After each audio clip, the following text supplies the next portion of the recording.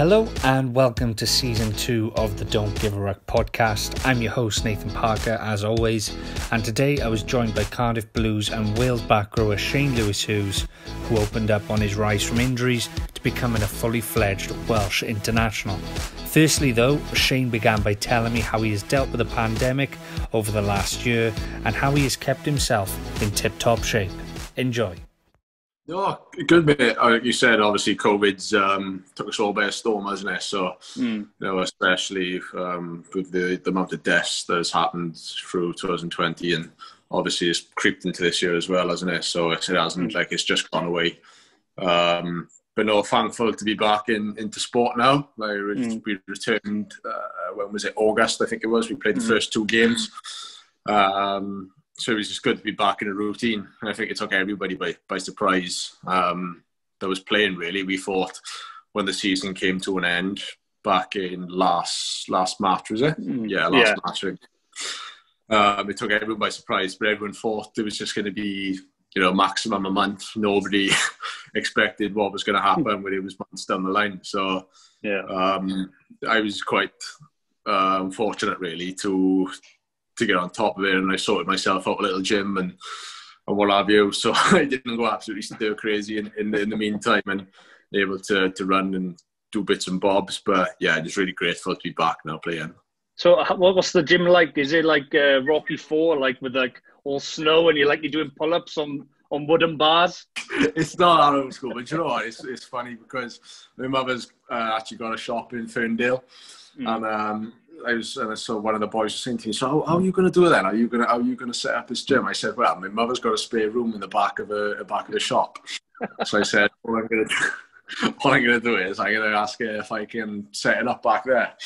So luckily enough, that CrossFit Initiate this in Tonpentra and the Rhondda, they got in touch saying that they were renting equipment out. So I just got on top of it. So I went straight to them, rented a load of stuff, shoved it in the room, and I made the most of it basically. But it turned out quite well. It turned out really well, and me and my brother were up there all the time. So it was good. I was so fortunate to have it, because I know loads of the boys didn't have any equipment during that time, and I wouldn't have known what I would have done if I couldn't have done a gym for that length of time. I know we've like running and stuff, but not being able to have weights or anything like that would have been an absolute nightmare. So, it's crazy though. Like you know, I've spoken to Wyn Jones. I think I spoke to Wyn Jones last year, and he's got his farm, so he can use his farm. And you know, it's not like footballers where, you know, they can just go down to the local centre and all be together, is it? You know, you've had to do your own work over the last few months, haven't you? Yeah, exactly. Yeah, so you know, the last couple of months you've had to do your, like you said, do your own work, do your own weights, and it was quite tricky now. Even returning back with COVID, it's sort of like you're in your own little groups going into weights, you know, all in one room together. It's, you know, it's still a massive thing now, wearing masks when you're not training and playing, and it's been a lot different since returning to rugby now. What was it like the first time? Because I think we spoke about just now, you had two games. I think you played the Ospreys down at Rodney Parade last year. I think it was August time or something like that, because you had that long sort of break from March up to about August, and then you had two games, and then there was another massive break before the internationals. What was that like? Yeah, like sometimes, like, even though I love rugby and you know, it's something I'm so grateful to do as a professional, like it's amazing, but sometimes you can get on top of it week after week after week, playing high intense games. And when it came, it was sort of like, for a lot of boys, it was like, God, it's nice to have this, you know, this little break for the first 3 or 4 weeks, and then after that you're like, right, come on now, it's got to be returning soon, hopefully by the 6th week, right, 7th week, 8th week, and then it just goes like 12 weeks. You're like, God, like we just can't wait to return to play rugby again. And sort of gives you a perspective, really, how lucky you are to do what you do. And like, I've always realised that anyway, but it puts even more of an emphasis on it, how lucky you are to play rugby, and you realise how much you miss it. The worst thing I find is, I know you went to Coleg at Cymoedd and you played rugby there. my cousin is currently playing or training at Coleg Cymoedd, and he said, some boys are actually not turning up, and they're sort of falling out of love with the game because they haven't played, obviously at junior level and obviously at Premiership level and below. People are falling out of love with the game, isn't they? Yeah, that's a massive point, actually. I was going to hopefully come on to that in a minute.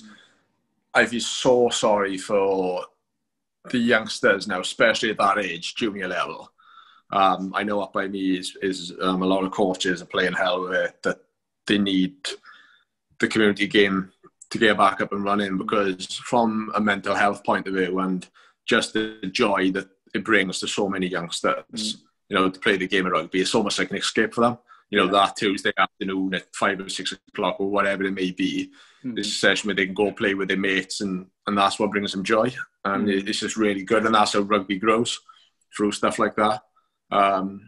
So I can't imagine how difficult it is. Because I know for if I was that age and someone took rugby away from me, how upset and heartbroken I'd be by that. So it must be so difficult. But I'm hoping that sooner rather than later they can get back to doing it. But I just hope we don't lose too many youngsters in the meantime.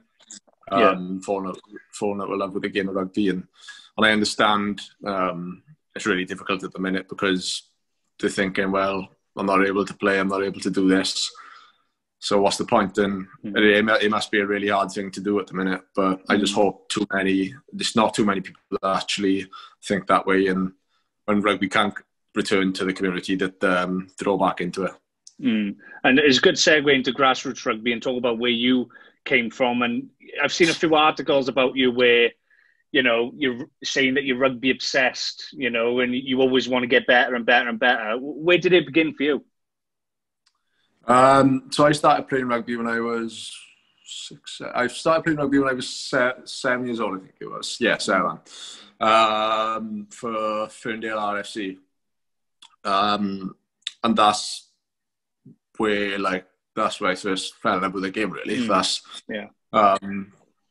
And it all started. I remember I was watching. At the time I didn't have a clue what it was. So I was watching this sport on TV. I think it was 6 or 5, and it was Ireland v Wales, or Wales v Ireland. And I remember asking my mother. I said, what's that on the telly? I was just transfixed by what was going on. And she said, it's rugby. Wales are playing Ireland, and she could see I was really fixed. I couldn't get my eyes off the TV. And she actually said to me at the end of it, she said, there's a club up the road who play rugby, and there was Ferndale RFC. And I remember my grandfather bought me my first pair of boots, and then on the following Thursday he took me for my first session, and that's where then I just absolutely loved it. Couldn't stop thinking about rugby, playing rugby, and it was just absolutely amazing. Constantly then in school, picking up a pair. I remember I made a pair of a pair of gloves into a rugby ball, and you're just playing in the yard, and I'm just obsessed with it, absolutely obsessed with it. And I just loved it. And from there then really just grew just the love for the game. And I suppose, I think if you speak to anyone, whether they've fallen out of love for rugby, they'll always remember their first rugby training session. Because, a lot of people, I started when I was 7 at my local club for Ridvelen, and it was touch rugby then. So for some reason in my head, I'd watched some American football thing where you put the ball between your legs and just swing it between your legs and throw it. And I just chucked it between my legs, and the boy's about to pick it up and just hits him in the nose, gives him a bleeding nose. And that was my first memory of rugby. So it didn't start out too well for me. Obviously, it started out better for you. But I saw somewhere that also you went to watch the Cardiff Blues when you were younger. Yeah, I used to go down with my my grandfather, actually. He used to take me and my younger brother down quite often down at Cardiff City Stadium. And obviously, he's back playing there now, funny enough. But I remember when we went down and we used to watch the Blues play at the time. And, the likes of Mark Williams, Xavier Rush, and all these Sam was coming through as well at the time, and all these big names, and we just absolutely loved going down. We couldn't wait for a Friday or Saturday, whenever it was, to go and watch the Blues play. And when the Blues played Ospreys or the Scarlets, the games we really, really looked forward to. So no, it was really exciting for me and my brother back then, watching them play. And I'm not sure if he was the coach, but Di Young might have been the coach when you went to watch him as a youngster. Is it strange now having him as your head coach and it's all come full circle? Yeah, it's mad, isn't it? When you think of it like that. I haven't really thought of it like that. Yeah, that's crazy. It's mental. Like, he was there when the Cardiff Blues were in their prime with Xavier Rush and Man Williams, and like I said, Sam coming through the half penny, Tom James, all these boys. He was coaching then, and then for me to come through now and Di to return to the club is really exciting, and I'm really looking forward to being coached by him and see what he can do for me and the rest of the team, really. So it's exciting times. And have you managed to have a chat with Di, or have you done any team meetings? Yeah, briefly had a chat with him. He's a really good bloke, and he stamps his authority down, and exactly what he wants, and he's all about winning, and that's something that with the squad we got, that's the mindset we got is, we should be winning a lot more games, and that's his mentality as well. So hopefully that makes a nice little balance in our squad where he comes in and gives us that confidence really to win more games. And I found this in football as well. I don't know whether the crowds make a difference or not, but it seems like some sides who were maybe doing well prior to the lockdown have maybe dipped in form. And then some teams who, maybe were a bit inconsistent. The Blues had a fairly inconsistent season last season, but now it's starting to pick up again. And, there's almost like an identity there now. So you look back now at when you were younger and you looked at the likes of Warby, Nugget and Xavier Rush. You're creating your own little back row for the future in there now with James Botham and yourself, aren't you? Yeah, mate, the amount of boys we got coming through now is unbelievable. It's just getting higher and higher and higher, and everyone is good enough to play. That's the crazy thing. It's not really where you think, well, he's good, but he's a little bit under. Like, everyone is more or less now that's coming through is at the same level. And I think I made a joke the other day. I said, fly half used to be the position everyone wanted to play, but now everybody wants to play in the back row. Yeah, and it's crazy. It is. It's just the thing. Everybody wants to play in the back row, whether it's 6, 7, or 8. Everybody wants to be there, and I think if you look at the amount of back rowers Wales have produced over the years, Martin Williams, Sam Warburton, all the Toby Falto, Tipperick, like all these amazing rugby players, Martin Williams. It's absolutely unbelievable. So you can understand why people want to play in that position, and just the nature it presents, the way what it demands of you playing that position is brilliant. So when you're coming through and you're playing with these boys, you have to be at the top of your game, because you're so easy replaced, because there's so much quality, especially with us at the Blues. Like, there's so many good back rowers. You can put anyone out there and they'll do a job. So we're quite fortunate in that respect, and it pushes us on as well. So when you are selected to play, you've got to be at the top of your game, otherwise you could not be playing the following week. Exactly. And a lot of the players that have come through, they gain their experience in the Premiership. Obviously, you've gained experience in the Premiership with Pontypridd. I think Cardiff and Merthyr you've also had stints at as well. What did the Premiership do for you? And is it a good sort of league for youngsters coming through to learn their trade? Yeah, it is. I tell you what, when I was at Ponty, I absolutely loved it there. Like, that's the most, in terms of just pure enjoyment, relaxing a little bit. I think sometimes you can overthink stuff in the game of rugby, especially, as I've been lucky to make my way up, you can sort of overthink stuff, but you sort of have the confidence just to express yourself a little bit more, because you've come through the age grade, the academies, you've had the best coaching. So you just go up there and try and express yourself, really. And I loved it. I think I was there for 1.5 years, and I really loved my stint there at Ponty under Justin Bidell. And he sort of gave me the confidence, really, just to go out there and express myself every time we played. So, and I played with some great players, Rhys Shellard, loads of these boys, Ponty legends. So it was absolutely brilliant. It was good for my development as well. I learned a lot, and you need those stages. You need to have, I believe, is massive. I think sometimes, you know, when you come through the age grade and some boys, they go from 16s and then straight from 16s, they don't even do 18s. They just go straight into the senior game. And I think sometimes that can either work really well or it can go really bad.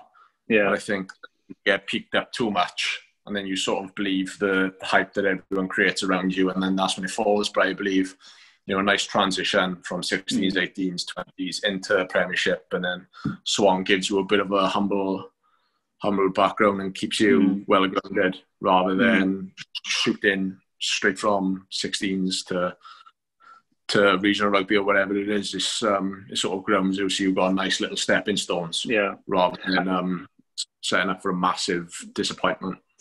And then talking of stepping stones, the college rugby has only really took off in the last 10 years, I would say. And I think it's trying to follow the model in New Zealand. Obviously, as we talked about earlier, you played at College Cymru. What sort of standard is that at? Because, you know, you look through the years, you know, Jared Evans, Dylan Lewis. I remember Jared Evans playing against Dan Jones against Seagar, and Josh Adams was on the wing for Seagar as well. So it shows that the system's working, doesn't it? Oh, 100%.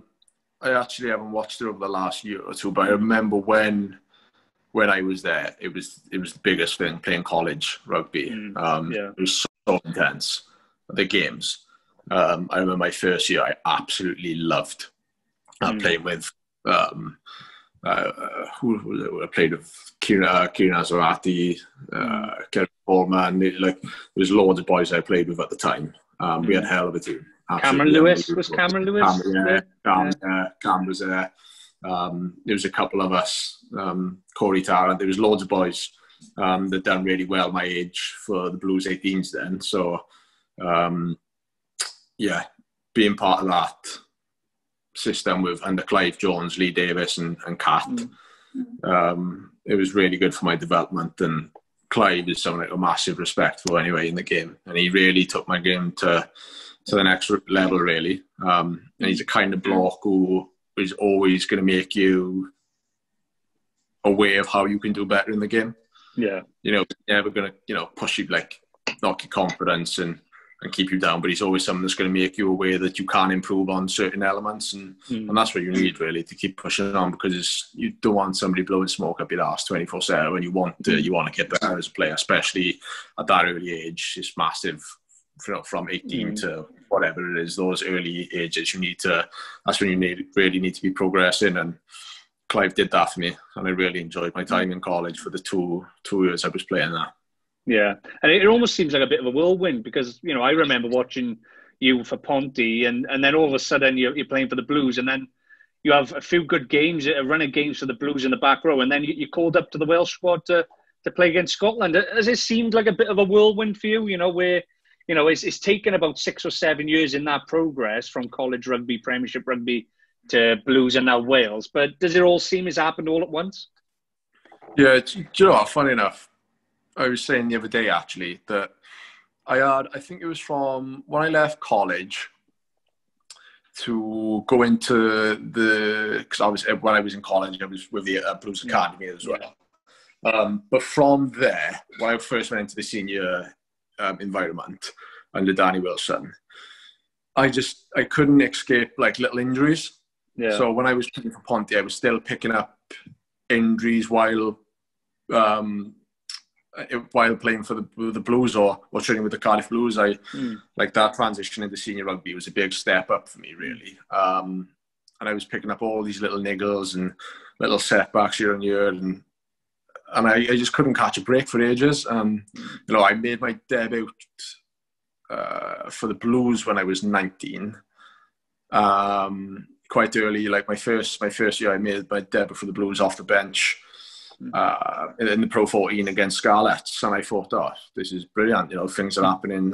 These things are happening really good, because all the way through age grade, I always played a year up, and everything was going brilliant. And then I'd done that with the Blues. I thought, oh, this is just going to keep going up and up and up and up and up. And then from there, that's when I really struggled. That's when the injury sort of took over, and it was like a pulled hamstring here, a pulled calf, and I was just picking up all these little injuries, and I was like, God, I can't catch a break. And then I really struggled then with my knees while playing for Ponty and just training with the Blues every day. It got to a year, I think it was 2017, my last year with the 20s. That's when I started to have these like problems with my knees and like really bad tendonitis. And I was at the end of that season then, coming into I think it was January 2018 then, I was forced to have 2 knee operations.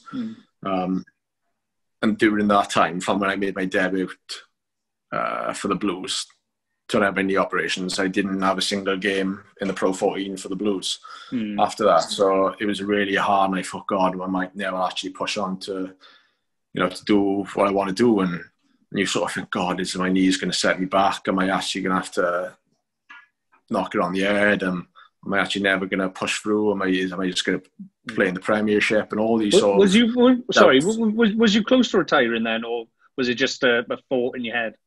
It came to a point where I had such bad tendonitis I couldn't even walk down the stairs tidy.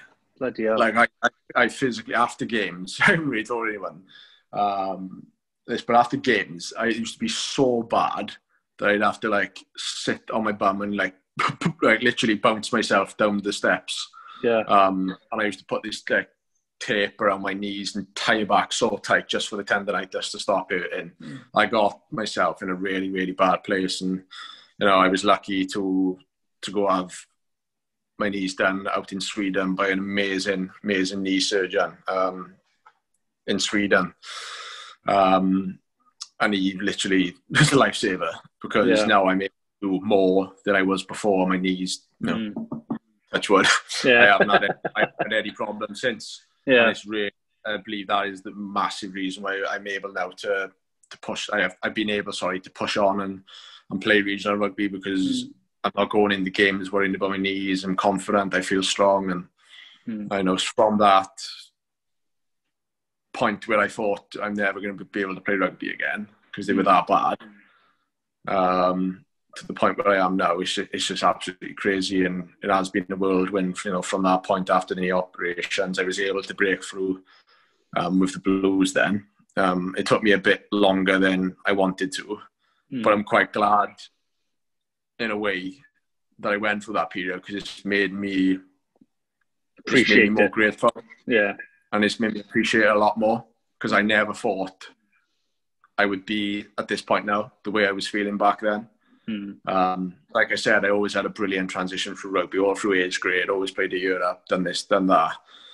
And I always thought it would continue smoothly like that. But then, as life teaches you, nothing ever goes to plan, and there's always going to be bumps in the road, but it's how you ride the wave sometimes. And, I look back at it now, and I'm glad I went through that, because like you said, it's made me grateful for where I am now. And, yeah, like I said, it has been a whirlwind since I've started playing for the Blues, and to luckily break through with the Blues and put some consistent games together and play quite well for the Blues. And yeah, it's just been unbelievable, mate. And to break into the Welsh squad is just, it all happened so fast, even though it wasn't fast. If that makes sense. Yeah, well, I think you were in the Welsh camp, I think, for the Barbarians game in the December, I believe. And then I think they sort of kept in touch with you, even though you weren't officially picked in the squad, you were still picked in the camps. And then all of a sudden, I think there was a few injuries prior to the Scotland game, and then all of a sudden you're picked in the squad, and then you're named in the starting 15. That must have been incredible. It was a bit of a mad one, mate. Like it was crazy, because I remember we played first 2 games in the Pro 14 that season. It was against Zebra and Connacht, and I played rather well. It went quite well for me the first 2 games. And I remember I was really disappointed. Not that you expect to get picked for Wales, of course, but you sort of put that expectation on yourself to to play well, so you eventually push on for higher honours, and you know, that's what I expected of myself, to try and get into that squad. And I remember when the squad was initially announced and I wasn't in, I was really disappointed with it. And I took it quite hard, but I sort of thought, right, I can't do anything about it. I just got to keep going, keep riding with the punches, and I'm unsure why I should be in the squad. But then I remember I had a phone call then on the Sunday, and we played Connacht the day before. I had a phone call off Martin Williams saying there was a couple of injuries in the back row. I was called up for training that week. And then I thought, okay, I'll just be, you know, in the squad training and what have you. Like, great experience, brilliant. You know, just glad to be eventually called in. Remember, I got through that week of training, really loved it. And then the next week then just hit me by complete surprise, because I had no inkling, like sort of, like, sometimes you get a bit of a clue, you were whispers and stuff, but literally we had a team meeting because it was after the boys played France. And then we had Scotland that week.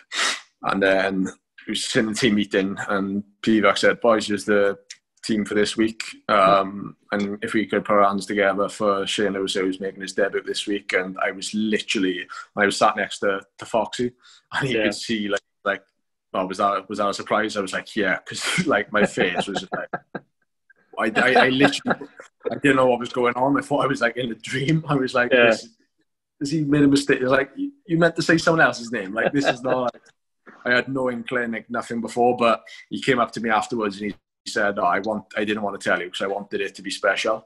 I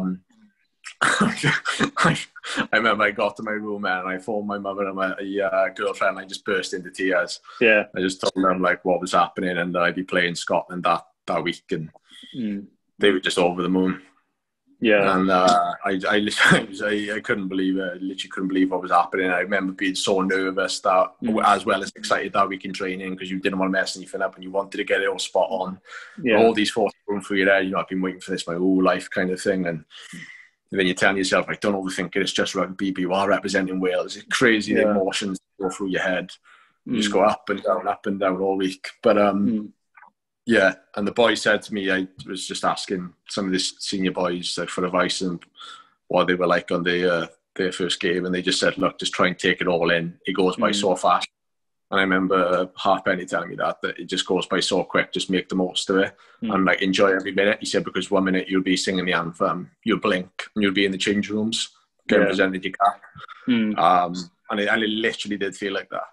I literally felt like I sang the anthem and I just was back in the change rooms getting presented my cap by Anna Wynne. And it was just crazy, but it was, like, probably one of the best days of my life. Yeah. And well, looking back at that game, obviously as a Welsh supporter, we were very disappointed with the result. But it was promising to see, you know, a guy making his debut like yourself and putting the amount of tackles.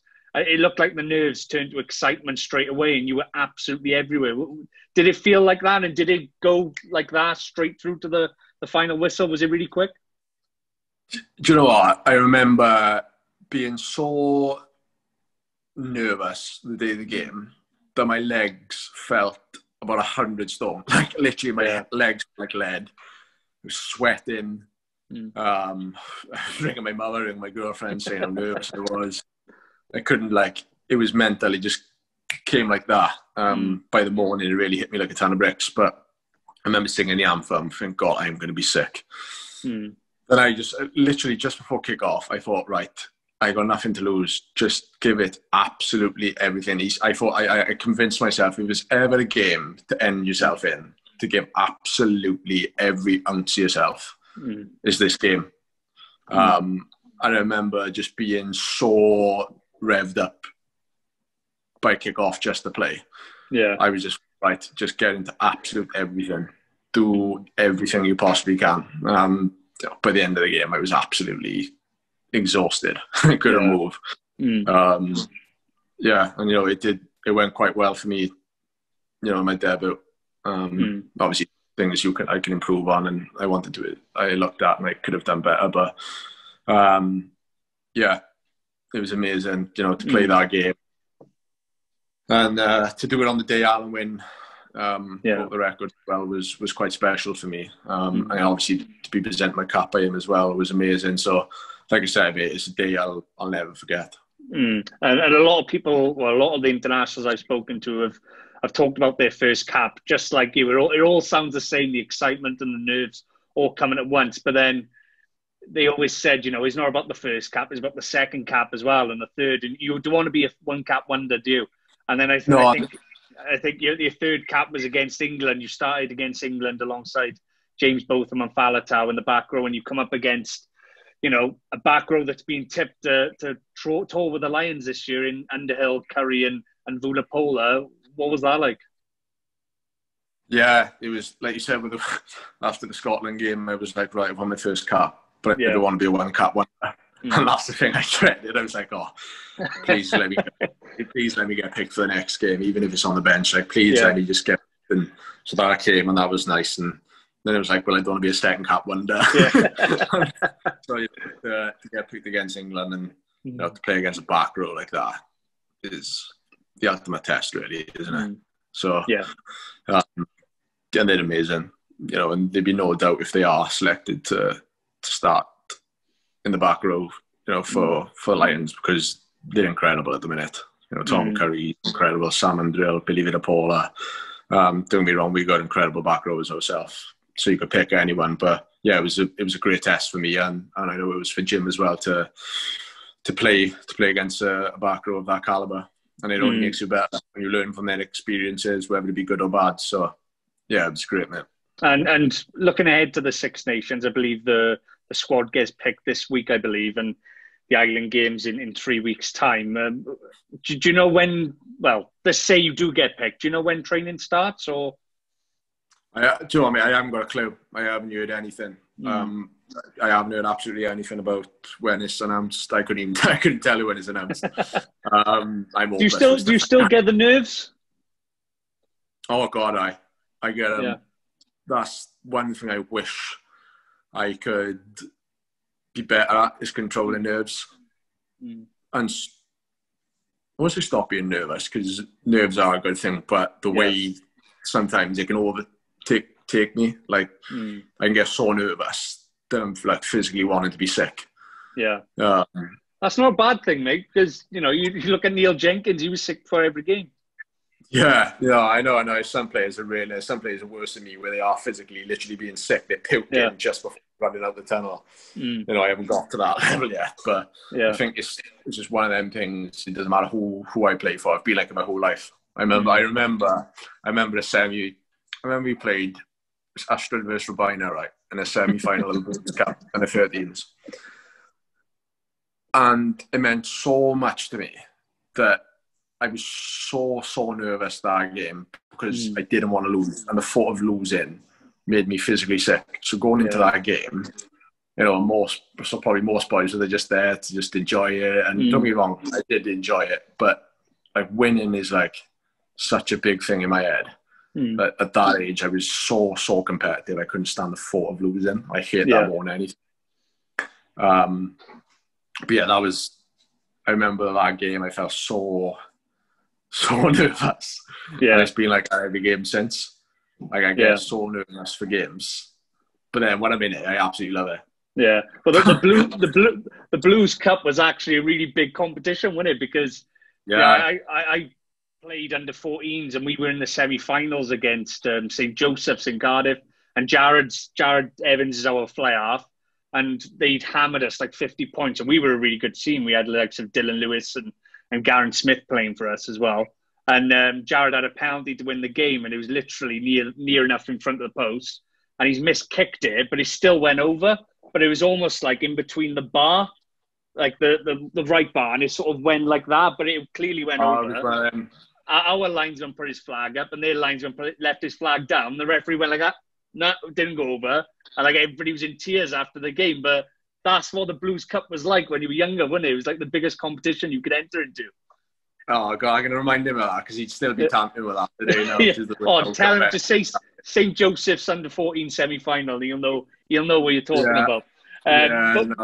One thing we haven't touched on is the lack of crowds in the stadiums.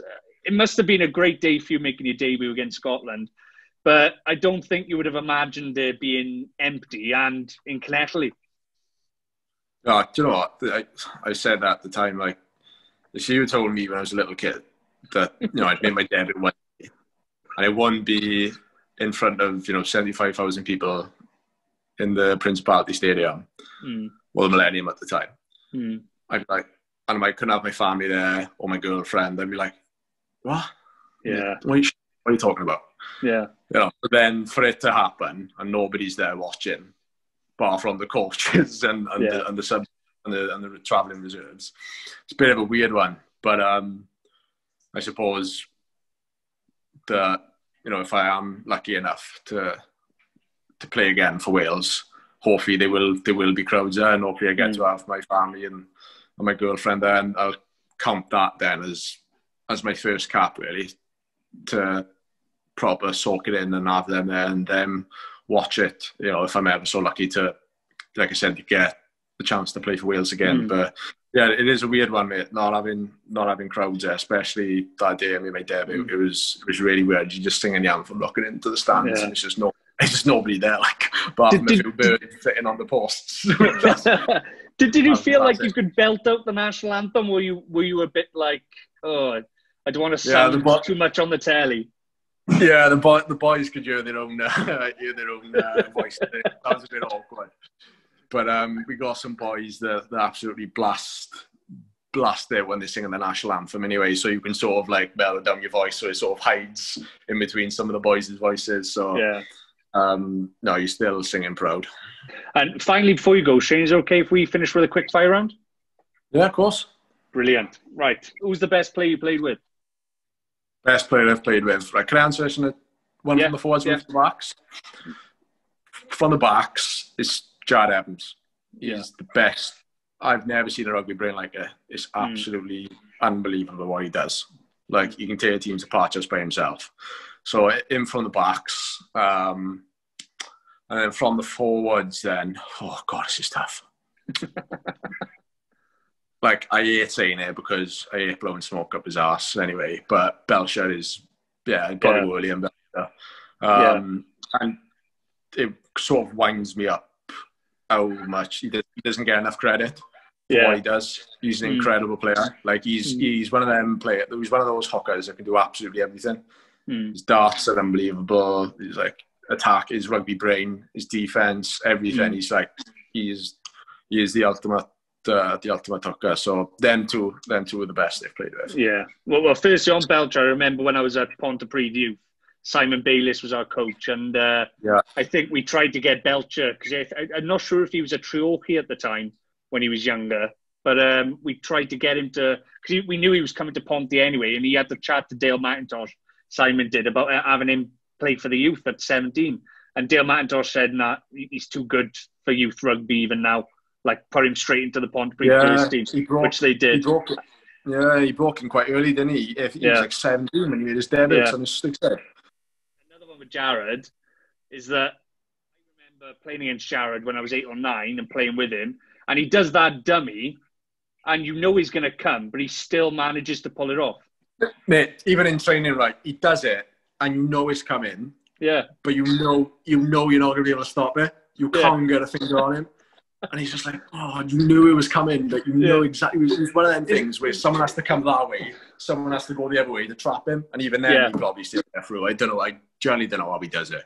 But yeah, them two, like with Belch, I remember going to my first Romber under 15 session. I was 13 at the time, and Chris Jones asked me to go train with the boys. And like at 13, like that's at the time that was a big thing to do. Like, step up with the under 15s in the Derbyshire year. And I remember I came to training, and I remember the first person I ran at was Belcher, and he had this pad, and I ran at him, and I was 13 at the time, 10 stone, soaking wet. And I ran at him, and he absolutely sent me flying. He put me up in the air, up in my arse, and I was like, Chris, come on, this is not fair. And he was like, oh, come on, boy, you've got to run harder. I was like, Chris. He's twice the size of me. He's absolutely killing me. But I just remember watching Belcher from there, and then all his transition into rugby. And at 17, he played for Ponty, and he's an incredible player. Well, he could get picked in the Welsh squad. You never know. He's going to run a games now, isn't he? Yeah, I think he deserves to. Right. Secondly, that was a long. I should really change the name of this quick fire thing. That was. Yeah, it's not quick when I'm trying to make it quick. Sorry. The best player you've come up against? Salmondale. Best friend in rugby? That I play with now is I'd say Liam Belcher. Liam Belcher. Favourite coach? Chris Jones. Biggest wind-up merchant that you've played with? Liam Belcher. God. 3 up with his hat-trick for him. Best match you've been involved in? Winning the Grand Slam in 2016. Wales v Italy. That one. Yeah, definitely. Did you hammer England away in that? Yeah, we did. That was another good one. But it was just for everything that, it was the last game, potentially playing for the Grand Slam, the occasion, and how amazing it was after it. Yeah, that is. I could name so many, but that sticks out for me. Like. Yeah. Worst drinker you've played with? Liam Belcher? No, he's actually good. I do admit, it is. If it was the worst drinker, I'd nominate myself. I'm terrible. But worst drinker, I'd say Jared Evans. He doesn't drink though, does he? No, he did. No, saying that. No, I take that back. I'll let someone else.